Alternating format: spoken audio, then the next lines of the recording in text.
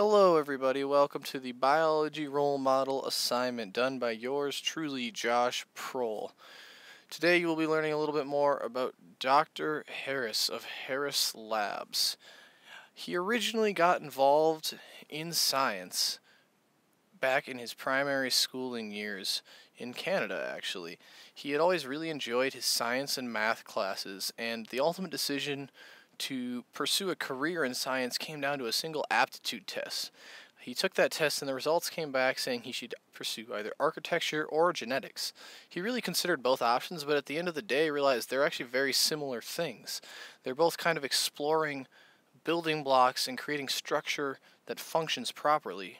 But Dr. Harris was more intrigued by the challenge that genetics offered because it was invisible and we couldn't see it. And so he chased the sciences. His chase eventually led him to the University of Alberta, where he graduated with a Bachelor of Science degree in 1993 and a PhD in genetics in 1997. Dr. Harris's favorite hobby is actually the sport of curling. He both loves playing as well as coaching the game. He's been a curler for many years and has actually also been a coach to a successful junior men's team who has made 4 national appearances and even a world championship. There are a couple things that I admire most about Dr. Harris, but the foremost is his personality. He's capable of seeing the end goal at all times and isn't afraid to push things along in order to succeed in that goal. He's highly efficient and will always shoot you straight. You don't ever have to wonder if what he said is exactly what he meant, because it always is.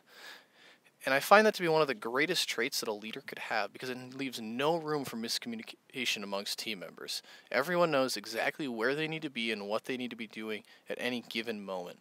I really strive to model myself after his ability to manage so many people and ideas as well as he does. The most recent paper produced by Harris Labs was written by Adam Cheng and published in Nature, a science journal. He was studying Epstein-Barr virus, a specific strain of herpes responsible for causing mono. He found a viral ribonucleotide reductase called BORF2, responsible for protecting the herpes virus from being mutated.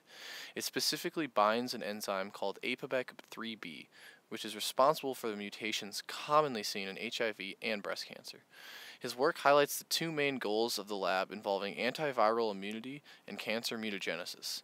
Adam's work shows viruses already have a novel way of binding and deactivating APOBEC3B, and hopefully with more research this could be applied to humans.